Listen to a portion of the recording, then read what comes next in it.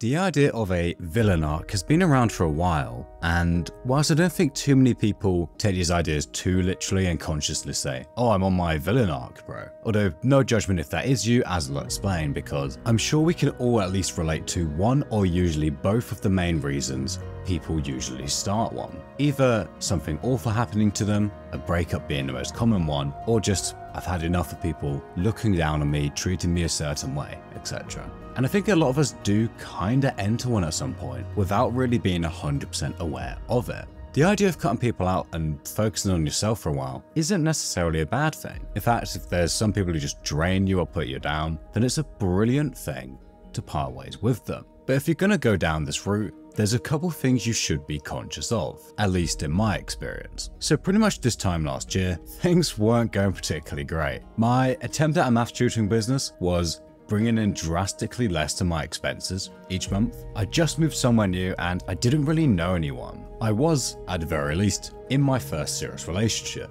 However, after a particularly terrible day, the second I sat down on my computer, I got a text message saying, we should end things. And no further explanation, that was it. However, although initially I was obviously very upset, strangely after a week or so I actually felt alright. However, I made the very unfortunate mistake of checking her Facebook, and so just over a week later, I saw her in a relationship post with a bunch of comments below on how we knew this ages ago and it's about time from her friends. So it's pretty obvious what happened here, right? And following this, I just had this endless anger that would not go away no matter what I did.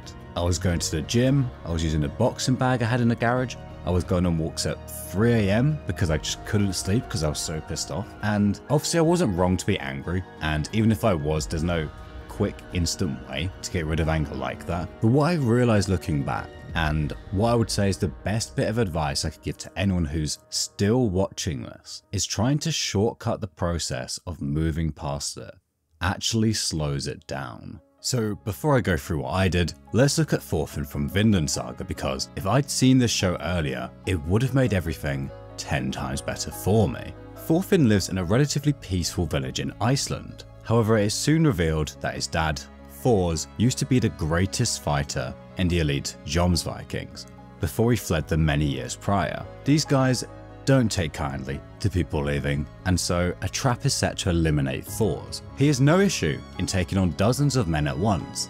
However, with archers above him and his fellow villagers to protect, he makes a deal with the leader of the mercenaries attacking him, Askeladd, a one-on-one fight in which, if he wins, the villagers go freely. Not wanting to look weak in front of his men, Askeladd accepts and puts up a decent fight, but is defeated by Thors. Askeladd honours his word in letting the villagers go, but orders Thors to be struck down regardless.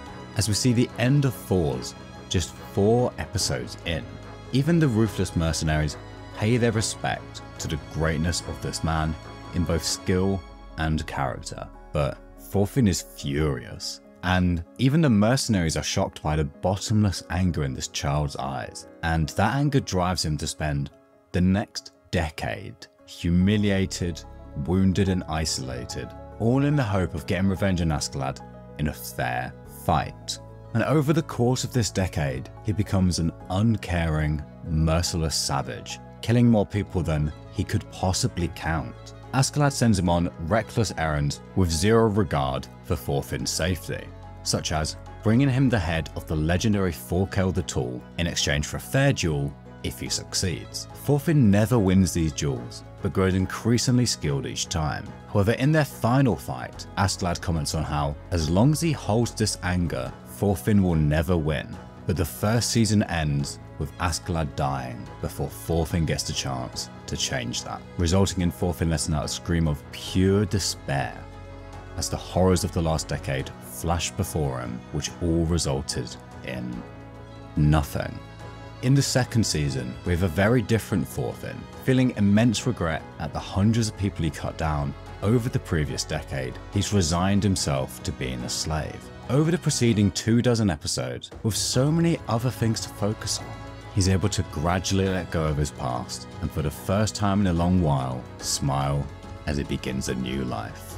And we of course get the iconic scene, possibly my favourite in any anime, I have no enemies. Okay, so why did I recap Vinland Saga? Well, did you not find it slightly crazy that Thorfinn spent a decade chasing Askeladd despite how miserable it was making him? And also, most crucially, based on his regret over his past actions, do you really think he would have felt any better if he had managed to get revenge? Because here's what I realized. So obviously being cheated on sucks, but I'm sure there's people watching this who've had way worse happen to them. So I can't speak for every single person watching this. Of course not, but in my experience, what I realized looking back is I didn't want revenge. What I wanted was for those awful feelings to go. The anger, the misery, the insecurity. But I convinced myself that if I got revenge, whatever that meant, I'd feel better, that'd all go away. And so this is so cringe, but I wrote out these whole essays, and I mean essays of like the evidence that my ex has cheated, and sent them to like her friends and family.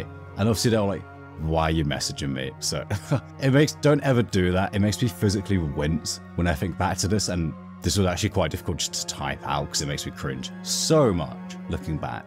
But here's the thing. Of course, over time, you gradually move past things like this, but whilst you can't really control thinking about it, if you're constantly engaging in actions that cause you to think about it more, so in my case, it'd be checking their Facebook, editing these essays in a notes app before I sent them, you know, then that's obviously going to slow it down. And of course, it's a far more major thing than when I went through. But in Thorfinn's case, waking up every single day next to the person you're trying to get revenge on, having to constantly interact with them. No wonder he was still angry a decade later, because he never gave himself a chance to move past it. It was only in the second season that he actually started to make any progress, as I'll come back to. But something like that just takes a long time to move past. There's no shortcut to it. And if he got what he thought he wanted, it would have done nothing for him. And I kind of did the same thing. Like, I'd start making some progress, moving past it, feeling better. But of course you have up days and down days, right? And rather than accepting that, I was so desperate to move past these bad days that I'd send one of these long old essays and get catharsis? I can't pronounce that word, but you know when you let your anger out and feel better for a few hours? I'd get that and then go back to feeling just as bad or worse. And I did this about 3 times before I realized, what's the fuck am I doing? And it was only when I stopped trying to get back at her and just blocked everyone associated with her on everything and started using that energy for myself instead that I started making progress. You might have noticed that it's also around a year ago that this channel was made, so that's where I put a lot of that energy. And the same thing happened with Thorfinn too. Once he was able to put mostly everything behind him and look ahead, soon enough he was a completely different person.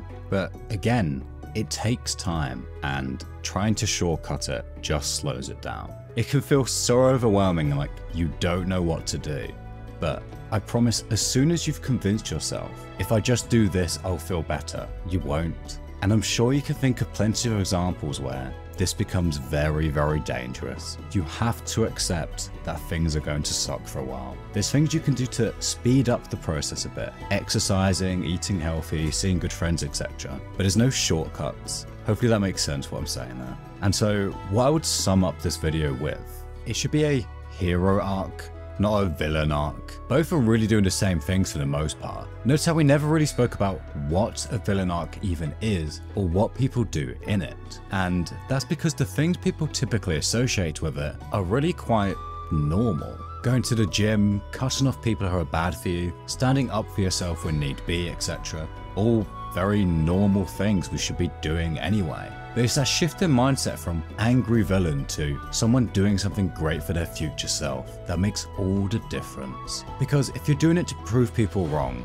or to get back at people, or because you want the people that have wronged you to see you one day and be like, oh, look at how successful he is now. It won't do anything for you, and it won't ever happen anyway. So I did that of uploading my gym pics to Instagram because I used to be super skinny and I wanted everyone I used to go to school with to see them, right? And obviously I have no idea what any one of those people thought because they aren't going to comment, oh wow, I was so wrong about you dude, look at you. It sounds so obvious when you say it out loud like that. But we all do it, and again, if you've been obsessing over trying to make other people think a certain way, that all links back to what we've been saying so far. And so if you did make it all the way here, do all those things you're planning to do for yourself, but do them because they'll help you, because they're healthy, positive things you should be doing. And if they're not, don't do them. You will look back and wonder what on earth you were doing. You will look back and wish you skipped the villain arc.